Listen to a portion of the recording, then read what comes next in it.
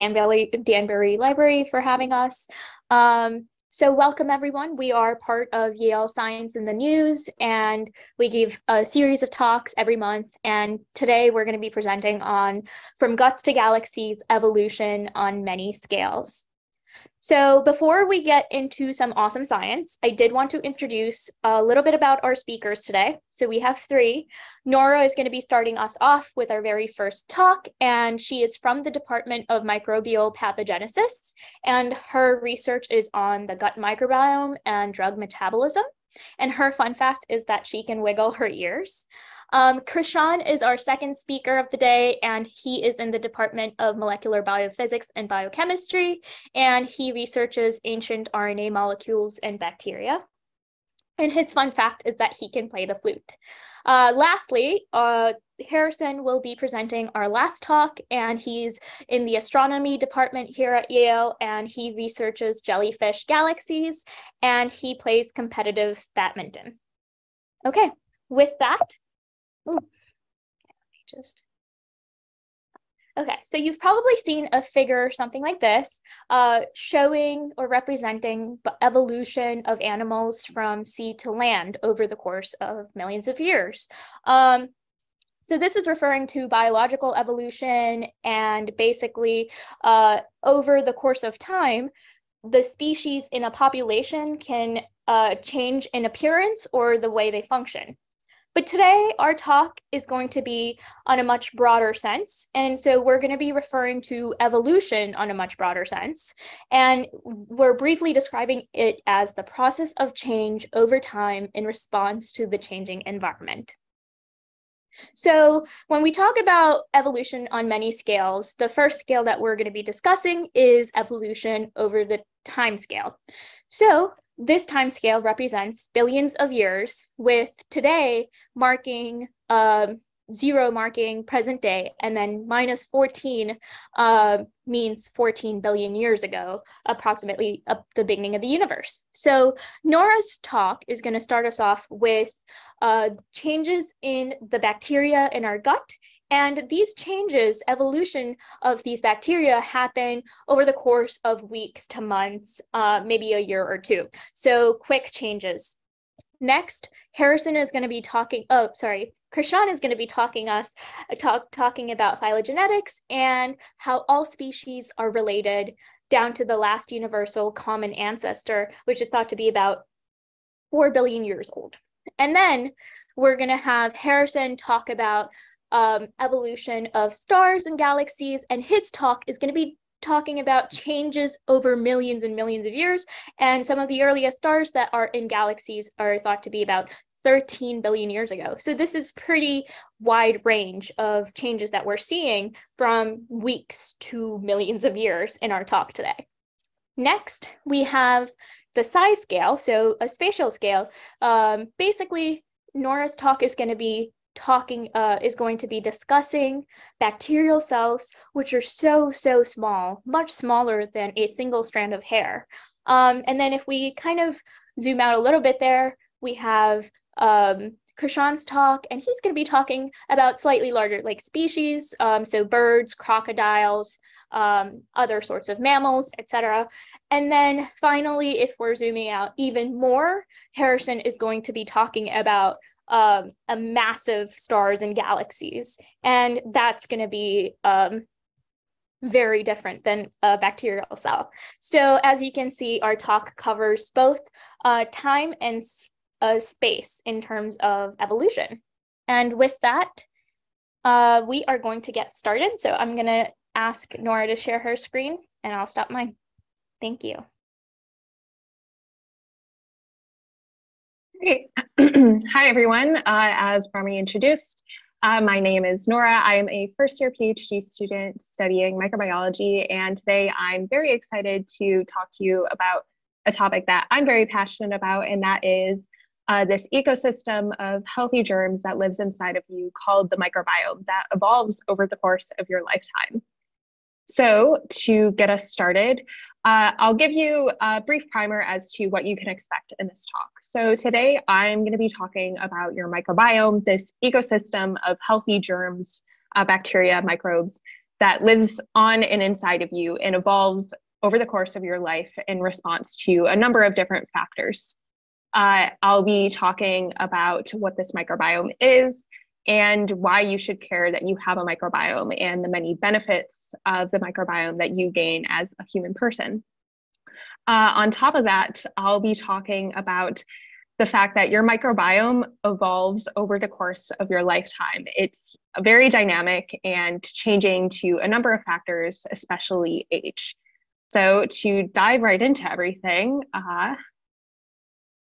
this is you. So you're pretty cool. After all, you're coming here tonight to learn some science. But what makes you a human?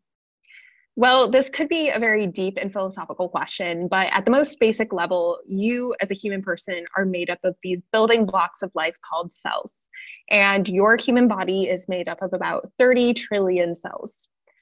This seems like a big number, but just to orient you as to how massive this is, if you stacked 30 trillion people on top of each other, that would be enough people to stack about 2.3 million Earths. So humongous. But what if I told you that you're not just a human person? You actually also have this ecosystem of healthy germs, these bacteria and other microbes that lives inside of you, and in particular in your gut. And if you thought your 30 trillion human cells were lonely, don't worry. You have about 30 trillion bacterial cells that constitute your microbiome. So that is your microbiome, all the bacteria that lives on you, the human host body. And a couple of important things to note here is that in terms of size, these bacterial cells are much smaller than our human cells are. That means they're able to fit about 30 trillion of them just in this small space of the gut. Even more interesting is that the 30 trillion cells that make you a human are cells that all come together to make you one human person, one organism. Bacteria are one-celled organisms, so each of the 30 trillion bacterial cells are each 30 trillion unique organisms. So absolutely amazing and very fascinating. But why should you care that you have some healthy germs that lives inside of you? And there are actually a number of benefits that you as a person gain from having a microbiome. For starters, your microbiome aids in the breakdown of food and production of certain nutrients, especially those that you struggle to produce yourself.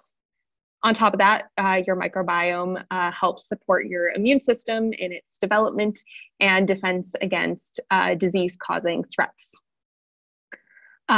Last, but most certainly not least, there are a number of other benefits, but here are just a couple. Your microbiome influences the health of other organs throughout the body. So your brain health, heart health. There's definitely a lot of work that's being done to understand these connections, but it appears that it does influence other organs throughout our body. Just to convince you a little bit more as to the benefits that you have from having a microbiome, I'll talk a little bit more about how your microbiome supports your immune system and start with talking about how you would go about studying this. So typically we study the microbiome in the context of animal model systems, and you can go about studying an animal that you grow up that has a microbiome compared to one that you grow up without a microbiome. And that is considered to be a germ-free animal. So if you were to go about studying the immune system and how it develops in an animal that does have a microbiome, you can see that on this scale of better to worse, it does fairly well in terms of how it develops. But compare that to an animal without a microbiome, a germ-free animal, and you can see that it does significantly worse in how its immune system develops. So the takeaway here is that if you didn't have a microbiome, your immune system development would be significantly impaired. So thank goodness that you do have one.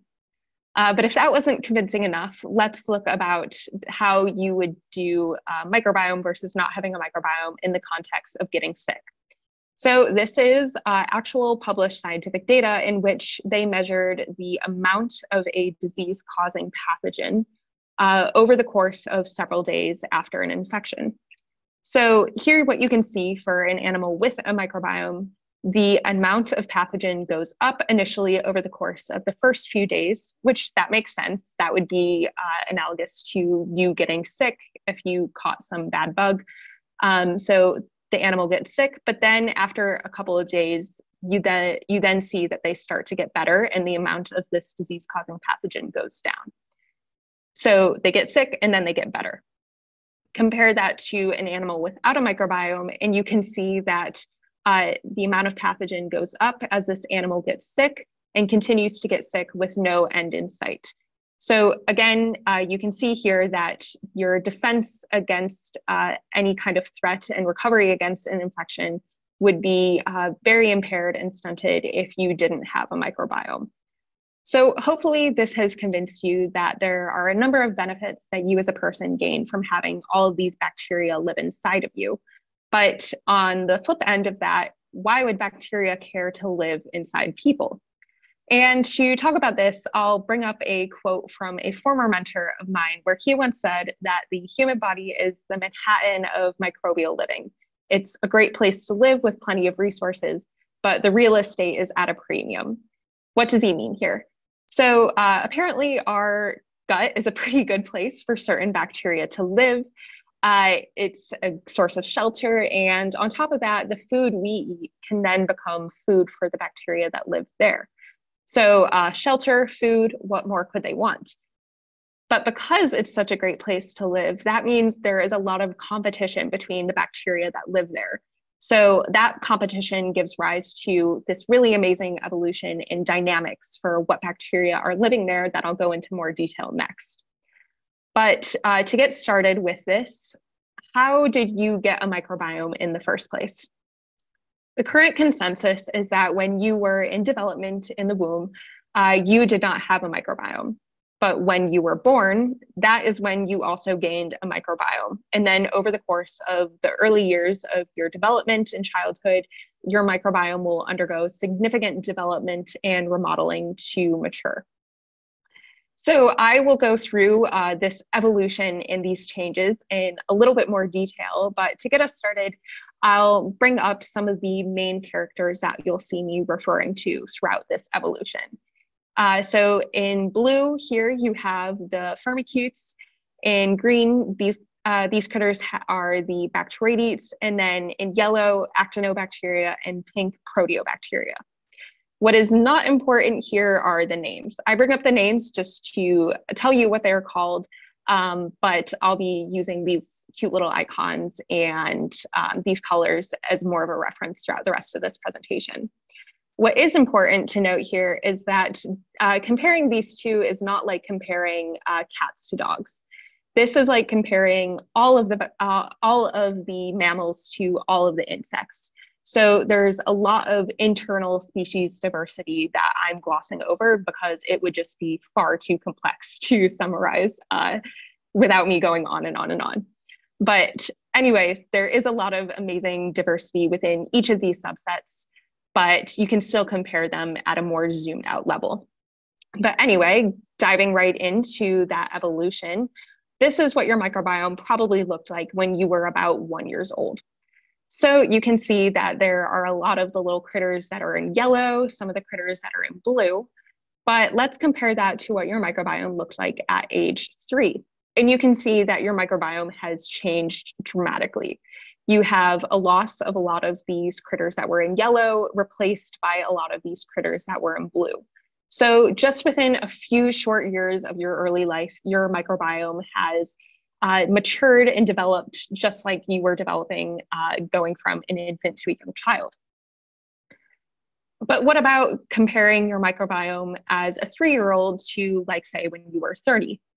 And here you can see your microbiome is not changing very much. You may have a loss of one of the critters that were in green replaced by a critter that was in blue, but overall your microbiome over the course of the remainder of your childhood and adulthood is stable. And we can see this summarized here in this graph where you can see again the results of what your microbiome composition looked like over the course of ages 1 to 100. And as a reminder, you can see here that your microbiome is changing pretty dramatically in the first few years of your life. not changing very significantly over the course of most of your adulthood. That being said, there are subtle changes that can happen, but overall, it's a pretty stable population. I'll next direct your attention to the changes that can happen to your microbiome then towards the older ages of life, and start by reminding you this is probably what your microbiome looked like as you were a young adult. Compare that to when you're an older adult, and you can see there are, again, some pretty significant changes to your microbiome. You have loss of these critters that were in blue replaced by these ones in green. So this imbalance where you have so many of the ones that were in green, that is associated with a number of different health effects in terms of increased susceptibility to infection, increased inflammation. So this is kind of an imbalance of your microbiome that is reflected by your health and affected by your age. That being said, how your microbiome becomes this is not something that's permanent or set in place. And there are a number of different environmental factors that you as a person can control to affect how your microbiome evolves. And one of those is the food that you eat is not just affecting you, it's also affecting the microbes that live inside of you. And we can understand this in the context of comparing the critters that were in green and the critters that are in blue. And start by looking at this in the context of a high fat, high sugar, more imbalanced diet. And here you can see that there are a pretty significant imbalance between the critters that are in blue to the ones that are in green. You can barely see this green one here crowded out by all of the blue. Compare that to a more balanced diet, and you can see that there still are more of the critters that are in blue, but it's a little bit more balanced by the ones that are in green. Comparing these two side by side, and again, you can see that there's drastically more of the critters that were blue in the high fat, high sugar diet compared to that of a more balanced diet. However, this is not a permanent change of your microbiome. And if you were to start on this high fat, high sugar diet and then switch onto a more balanced diet, you can see that your microbiome is changing over the course of a few weeks. So that even though it started out looking much more like this high fat, high sugar microbiome, it then changes by the end of several weeks to look like that of a more balanced diet microbiome. So your microbiome is constantly changing and evolving in response to these factors, in that the food that you eat is also affecting the microbes that live inside of you. So that's one way that you can kind of control the evolution of the bacteria that live there. So the takeaway from all of this, I've mentioned if you have too many of the green bacteria, that's not a great thing. If you have too many of the blue bacteria, that's also not a great thing. So how do we reconcile all this? Are these microbes our friends or are they our foes? And the big takeaway here is that having a diverse range of the bacteria that can live in your microbiome, a diverse microbiome is considered more of a healthy microbiome. And while there are factors that we can't control, one of the factors that is more within the realm of our control is the food that we eat. So having a balanced diet where you eat many different foods, that can support having a healthy microbiome. So coming from New Haven here, don't only eat New Haven pizza, try to expand what you're eating in your diet and your microbiome will evolve to thank you. So hopefully here you've learned about what your microbiome is and how it's evolving over the course of your life, and that this evolution is happening on a very short time scale, just the days of your life, the year span of your life. Next, Chrishan will be talking about how we as humans came to be and how this evolution went over the course of several billions of years. And with that, I will stop sharing and let Chrishan take it away. Thank you.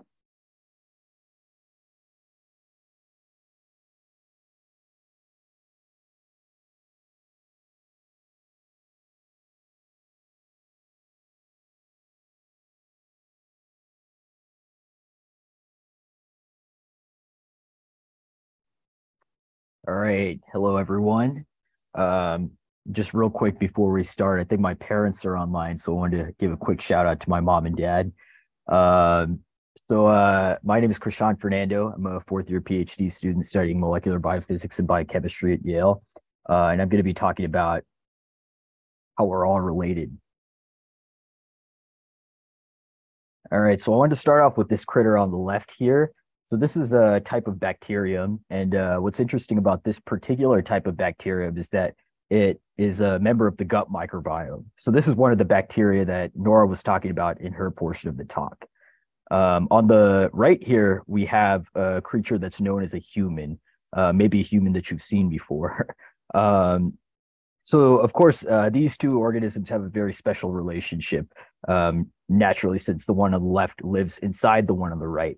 But their connection actually goes much deeper than that. In fact, they actually share a common ancestor.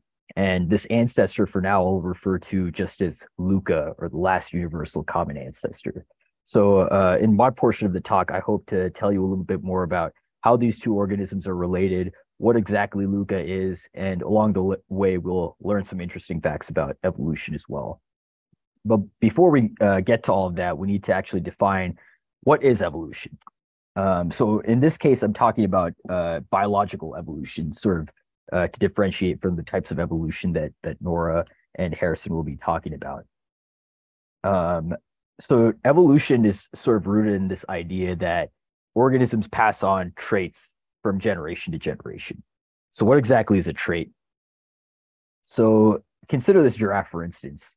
You'll notice that there's a lot of notable characteristics about this giraffe. For instance, its long neck, its brown spots, its adorable smile. All of these we can consider traits. Another thing that giraffes are known to do is they're known to have offspring. So there we go. Now this giraffe is a parent and it has a child, and the child has a lot of the traits that the parent has as well. Now, not all of the traits are passed on from generation to generation, but the ones that are passed on, we refer to as heritable traits. What's actually happening in order for these traits to be passed on is something called DNA is being passed on. So essentially, DNA is sort of like this code that dictates what makes a human, what makes a giraffe, and so on and so forth. So when an organism has offspring, the DNA is passed on, and with them, the heritable traits are passed on as well. So what evolution, at least as it pertains to my portion of the talk, what that really concerns is this question of how do these traits change over time, especially in response to the different environmental factors that these organisms might be facing. So historically, there have been these two major competing ideas of evolution, and I'll go into them in a little bit. But the major proponents of these two ideas were this one guy named Charles Darwin and a guy named Jean-Baptiste Lamarck. So now let's actually get into the theories. So we'll start off with Lamarck's idea of evolution, which is called Lamarckism. So let's consider some giraffes again. So you see these giraffes are kind of short. They can barely reach the tree in order to eat the leaves from the tree. So according to Lamarck's theory, what might have happened is that these giraffes might have stretched their necks just a little bit to try to reach the leaves a little bit better. And then they would have passed on those traits to the next generation. And then the next generation would also stretch their necks just a little bit higher, and so on and so forth. And over the course of many generations, you'd eventually get giraffes that are very tall and can very easily reach the leaves of the tree. Darwin had a very different way of looking at this. So Darwin looked around him and saw that there were already giraffes that there were already animals that had a lot of variation in them. So according to Darwin's theory, what might have been the case is that a long time ago, there might have been giraffes that had a variety of neck sizes, some of them short, some of them very tall. And this next part is probably going to be a little bit morbid, but according to Darwin's theory, the shorter giraffes probably would have died because they couldn't have easily reached the leaves in the tree in order to eat and survive. So then only the tall neck giraffes would have been able to actually pass on their traits to the next generation. And because of that, you'd eventually get only tall giraffes. So the key differences between these two ideas is that according to Lamarck's idea, organisms are changing directly in response to the environment. But on the other hand, Darwin's idea is that the environment is simply selecting the winners from among the organisms. So there's already variability within organisms, and the environment is simply selecting which of those traits are favored and which organisms are going to be able to survive to pass on their traits to the next generation. So thus far, I've been talking about sort of very small changes, just short-necked versus tall-necked giraffes. But I promised you earlier to show you how bacteria and humans, which are very different, are related to one another. So really what we need to talk about is, how do new species arise? So Darwin was doing his investigations while he was sailing through the Galapagos Islands, and he noticed that there were a lot of these different species of birds that had very different types of beaks, some very big, some very small, and these different types of beaks were adapted for eating different types of food, some for insects, some birds were better at eating seeds, some were better at eating fruits. And according to Darwin's ideas, and what scientists these days believe as well, is that a long time ago there might have been just one bird species on the Galapagos Islands, but there were probably a variety of different food sources. So what may have happened is that some populations of these bird species may have started to eat different types of foods, and they might have slowly started adapting to eating those particular types of food. And through the processes that we had described earlier, that Darwin had described, these birds may have evolved and slowly changed into the number of different bird species that we see on the Galapagos Islands today. And of course, this original bird is the common ancestor of all of these bird species. So thus far, we've been talking really about the theoretical foundations of evolution. But in order to actually compare, for instance, bacteria and humans, we need more of a practical tool. And that tool we call phylogenetics. So phylogenetics is the study of evolutionary relationships among biological entities. And the basic tool of phylogenetics is called a phylogenetic tree, which looks sort of like this. So basically, a phylogenetic tree is very similar to a family tree, but instead of showing you the relationships between different family members, a phylogenetic tree is showing you the relationships between entire species. So this particular phylogenetic tree is called a tree of life because it's showing you how all modern life forms on the planet are related to one another. And you can see the major divisions of life: bacteria, archaea, and eukaryotes, and how they're all connected to one another. So this is kind of a complicated tree, though. So to actually understand what's going on with a phylogenetic tree, we have to zoom in and really study a very simple, a much more simple example. So here's a phylogenetic tree that shows us how birds and dinosaurs are related to each other. So I'll take you guys through this tree and tell you all the parts and how to read this tree, and together we can kind of understand how phylogenetic trees work. So this particular tree has three different categories. It has the crocodilians, dinosaurs, and bird species in blue, green, and this red-orange at the bottom. So the tree is organized from old to new. So on the left, you see older organisms, and on the right, you see newer organisms. Over here, wherever you see the end of one of these lines and you see a picture there, these are called tips or taxa. And basically what these are just the different species that we want to compare on the tree. Next, I want to point out these the actual lines, which are called edges or branches. And basically, these are just the connections that are showing us how these different species are related to one another. Lastly, I want to point out these points where the lines connect with one another. And these points are called nodes, but what they really represent are ancestors. Basically, what this particular point is representing is an ancestor of all of the bird species, because you can follow the branches of the tree from that point all the way to the right to get to all of the different bird species that we see on the tree. So now let's do a little bit of practice on reading this tree. So if you look at this point on the left over here, so this node represents the ancestor of all of the species on the tree, because you can follow the branches of the tree to get to all of the different species from this point. This next point here represents the common ancestor of all the dinosaur species, because you could specifically get to just the dinosaur species by following the branches from old to new from this point. However, you can also notice that you can get to the bird species from this point as well. So this leads us to a very interesting conclusion here. So I had told you that this tree shows us how birds and dinosaurs are related to one another. And that is true, but that isn't really the full truth. In fact, the full truth is that birds aren't just related to dinosaurs. Birds actually are dinosaurs. That's right. That might not be something that you may have known, but the reality is that not all dinosaurs died out, and you can really see that on the tree here. A lot of some of the dinosaur species actually survived, and the ones that survived went on to give rise to all of the modern bird species that we see today. So scientists actually consider birds to be not just relatives of dinosaurs, but actually dinosaurs themselves, and the last surviving members of the group of dinosaurs. So I also wanted to show a very interesting application of phylogenetic trees to something that might be more relevant to your lives, which is something that you might recognize as the SARS-CoV-2 virus.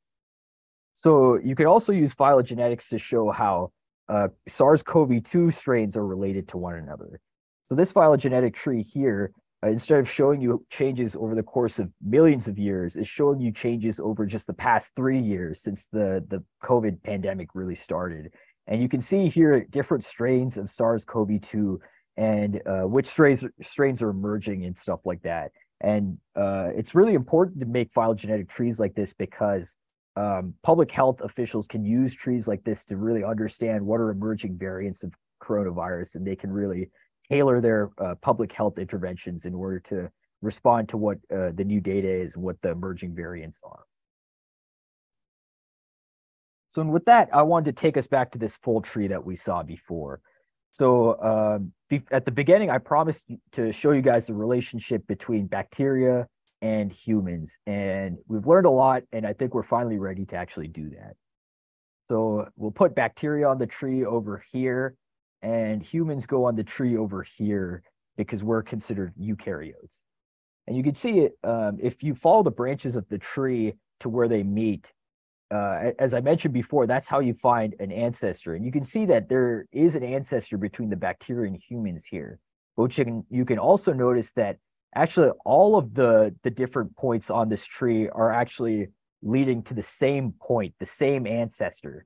And this is a really special point because we call this the last universal common ancestor, or LUCA. And this is a really cool organism because what this really is this organism that lived a long time ago, this species that lived a very long time ago, from which all modern species are descended, whether that's you, the bacteria inside you, your pet, all of these organisms are descended from LUCA. So what do we know about LUCA? What did it look like? Where did it live? Well, I'm pleased to say that scientists have been working very hard on this problem, and they have actually figured out exactly what LUCA looks like, and it looks a little bit like this. No, I'm just kidding. That's just a Disney movie. LUCA doesn't look like this. The reality is that LUCA probably looked like any ordinary microscopic organism that you would see on the planet today. And it probably looked very similar to any modern organism because it's our ancestor. So it gave rise to all of the bacteria and eukaryotes and archaea that we see today. So if you were to look at it under the microscope, it probably wouldn't look very different from any microscopic organism you would see on the planet today. But one interesting thing I can say about LUCA is where it probably lived, which is probably in a deep sea vent like this. So basically, as you can see here, you see like smoke and steam coming out of these deep sea vents over here. And basically, the reason why scientists think that this would have been a good place for LUCA to live is because LUCA was probably very primitive compared to modern organisms. And while it had a lot of the same machinery, it probably wasn't as good at making some of the nutrients that it needed to survive. So it probably relied on its environment to take up different nutrients and resources to survive. So a place like this would have been a good place for that because it's really hot, as you can see here, and there's a lot of chemical reactions that are going on to produce all of these complex nutrients that LUCA would have been able to take up and use to survive. So this probably would have been an ideal place for the earliest life forms, including Luca, to have lived. So, and with that, I want to take us back to this big tree of life. So, in the past couple of minutes, I've tried to do my best to give you guys a little bit of a history of the entire evolution of modern organisms from the time of Luca, which lived a little over 4 billion years ago. So it's a long time ago, and we're talking about a really big scale, but the entire universe is even bigger than that. So I want to bring us back to the timeline to really give you guys a sense of that. So Nora's talk was focusing on the human gut microbiome, which can change over the course of days or weeks, and usually we're looking at evolution in under 100 years. I've been talking about the evolution of species since the time of Luca, which lived over 4 billion years ago. And next, Harrison will be talking about the evolution of galaxies and stars. And the earliest stars were formed over 13 billion years ago. And we're talking about spatial scales that are way, way bigger than anything that Nora and I have been talking about. So with that, I will let Harrison take it away.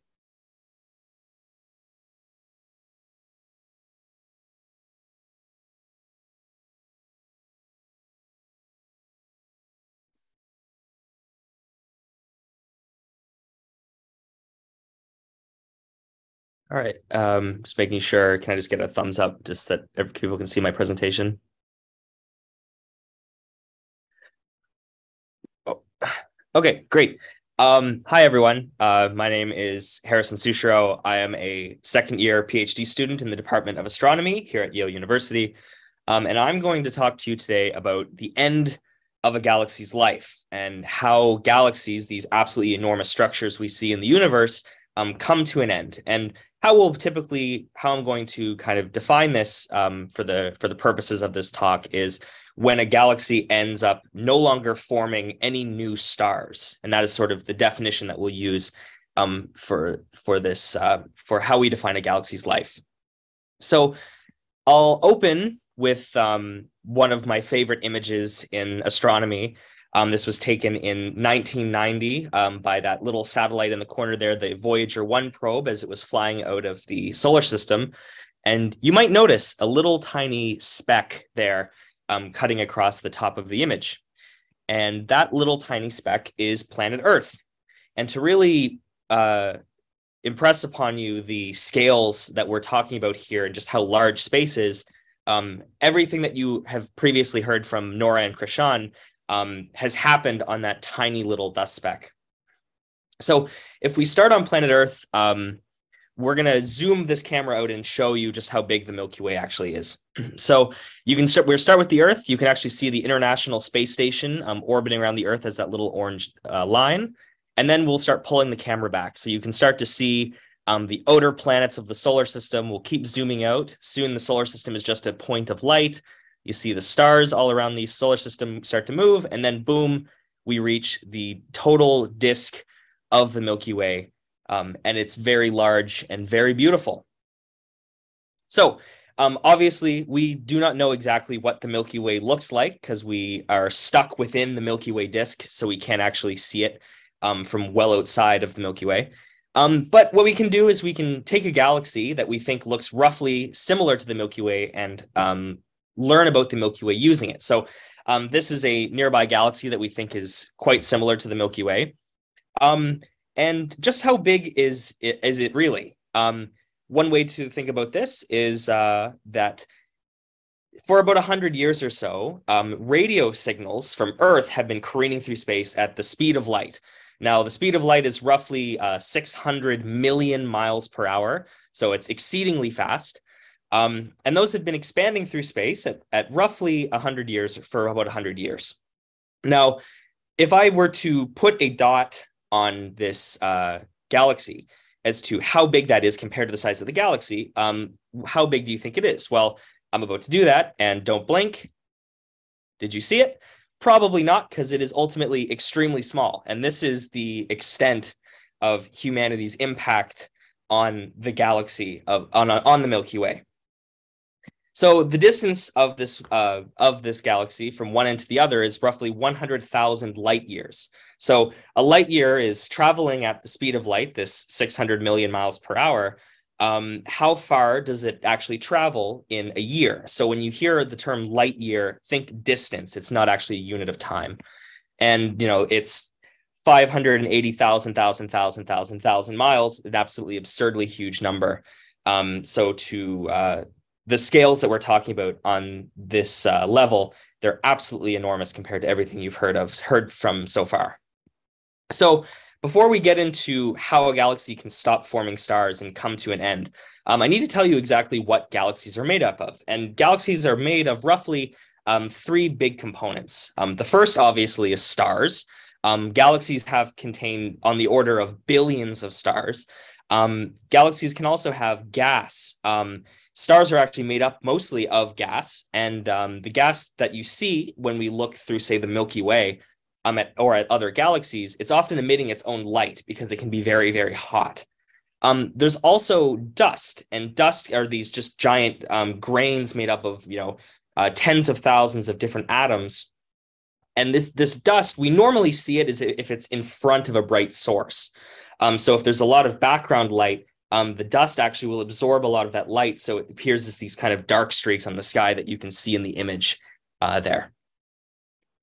So if you've been following space news over the past year or so, you might have seen this image taken by the James Webb Space Telescope, which successfully launched a little over a year ago. And this is of a group of galaxies known as Stephan's Quintet. This is another one of my favorite images currently in astronomy. It's my phone lock screen. I love it a lot. And as an astronomer, I can teach you a lot about galaxies just from this image alone. So let's go through a few. So the first is that, as I said, galaxies are often made up of gas, stars, and dust. And if you have all three of these components, what you'll have in a galaxy is a lot of this sort of substructure. So in this image of this galaxy, you can see a lot of these kind of spiral arms. Galaxies can have bars and rings and all of this really beautiful structure within the overall galaxy that is caused by this gas and dust. However, you can also have galaxies that are just made up of stars. So unlike the galaxy sort of in the center of the image, we have this other galaxy made up of just stars. And you can see they actually look quite different. This galaxy is quite uniform. It's just sort of a elliptical blob of stars, and it doesn't have a lot of the beautiful substructure you see if it were to have gas and dust. You can also notice that galaxies interact with one another quite a lot, and they are actually merging. They often merge with one another. So this feature on the bottom of the image is actually of three galaxies. On the left, you can see two galaxies that are about to finish merging together. And then this whole system is about to merge with the galaxy on the right. And you can see all these really beautiful interactions and tails being created as gravity sort of combines these galaxies together. And lastly, if we just look beyond this group of galaxies, Stephan's Quintet, you can see that there are tons of galaxies in the universe. And ultimately, the universe is filled with galaxies, many, many billions of galaxies in total.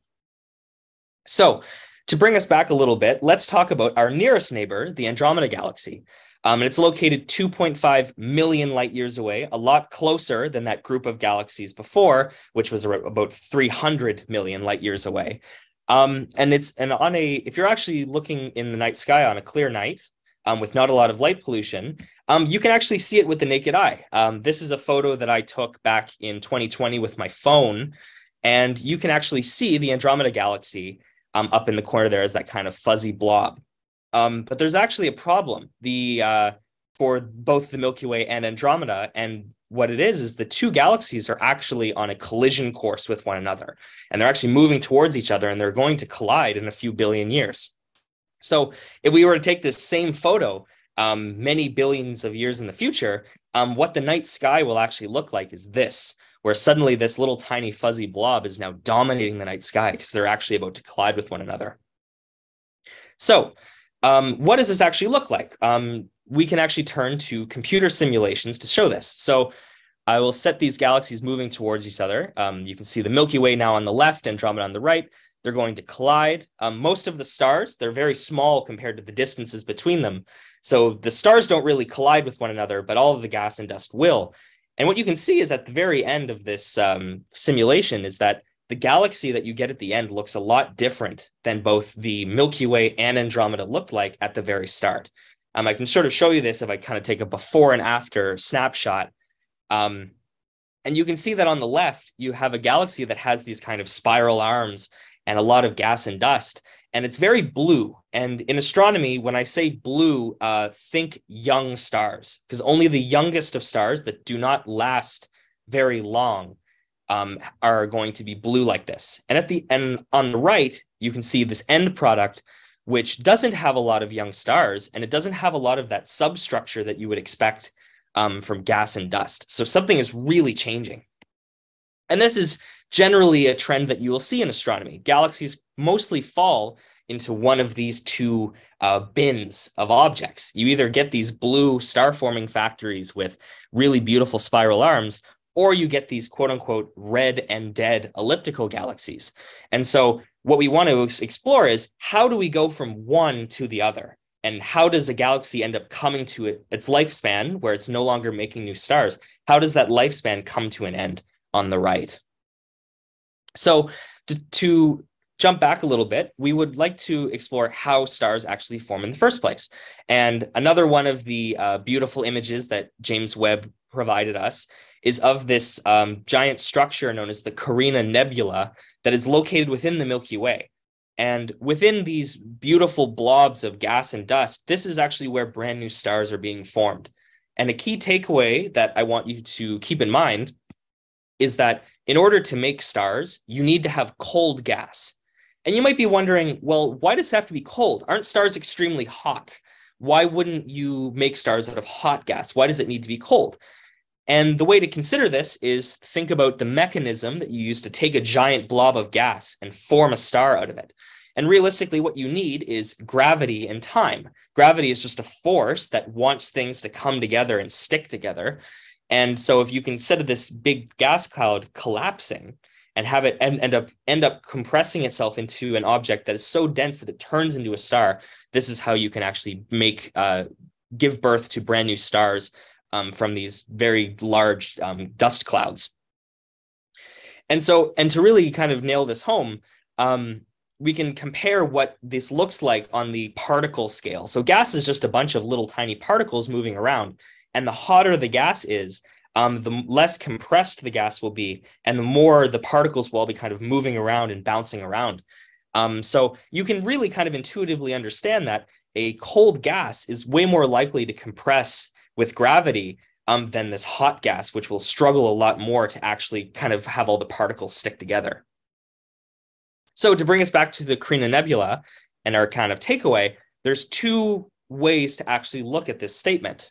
The first is that you need gas, obviously. If your car does not have any fuel in the tank, the car isn't going to run. And then you also need cold gas. So it's just having gas alone isn't enough. It needs to be in the appropriate state so that gravity can actually compress it into a new star.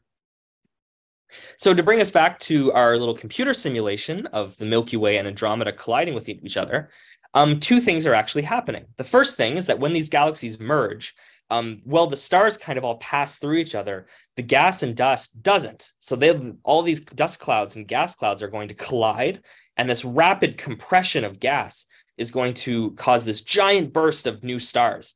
And then that will actually exhaust all of your available gas. And then any gas that's remaining in the galaxy that hasn't been turned into a new star, it's going to be heated up so much that it'll be too hot to form any brand new stars. So is there a way you might be asking yourself, okay, great. If you have galaxies colliding with each other, that can cause them to stop forming stars. But is there a way to have this kind of process happen without any galaxy collisions whatsoever? And the answer is absolutely. And what I'll introduce to you now are galaxy clusters, which are these giant clusters of hundreds to thousands of galaxies that are all gravitationally bound to each other. So they're all orbiting within this big cluster. And you might notice as I show you this photo of a relatively nearby cluster known as the Coma cluster, that most of the galaxies that you see are these elliptical, red and dead late stage galaxies. And you might be wondering, that's a little strange. Where are all the spirals? Something must be going on within this cluster to cause all of these galaxies to die, quote unquote. So, and I can kind of quantitatively describe this to you. So if I plot the fraction of the total number of galaxies versus what is known as galaxy density, so how many galaxies are in the area for a individual galaxy. On the left, think of like an isolated galaxy that's sort of kind of by itself. And then on the right, we have these really dense regions of galaxy clusters. So in these kind of isolated cases, spiral galaxies make up roughly 60% of the total population, and elliptical galaxies are actually quite rare. But then as you move towards this really dense galaxy cluster region, the trend actually flips, and suddenly elliptical galaxies are dominating. So something must be going on to cause this trend. And of course, the key takeaway that you'll need to remember is that we need to have gas in the first place. And so something is happening as these galaxies move through the cluster to cause gas to be depleted from the galaxy overall.